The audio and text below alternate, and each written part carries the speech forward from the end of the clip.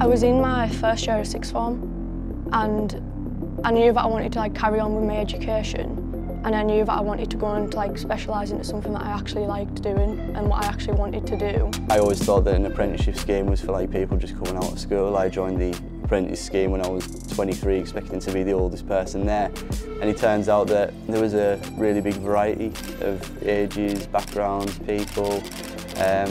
It's genuinely probably the most enjoyable 2 years of my working life.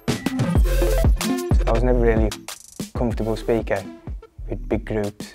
I'd always been quite shy or nervous, but with working here it's really showed me that I can come out my shell. I think at Sellafield people look at you as an apprentice as like a full-time employee because you are there doing similar jobs to everybody else, so I think you are really valued as an apprentice just as much as you are as a full-time employee.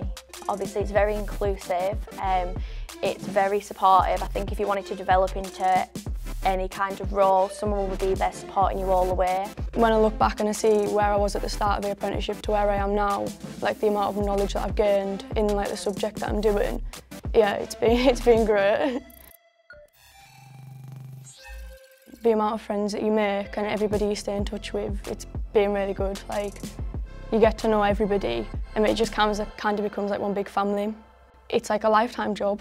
It's always going to be here and you're always going to have somewhere to work and you're always going to know, getting up in the morning, that you will enjoy what you're doing, especially if you're doing something that you love. You know that when you get up, you're yeah, I actually do want to go to work today and I actually want to go on, I want to get involved, I want to get my jobs done.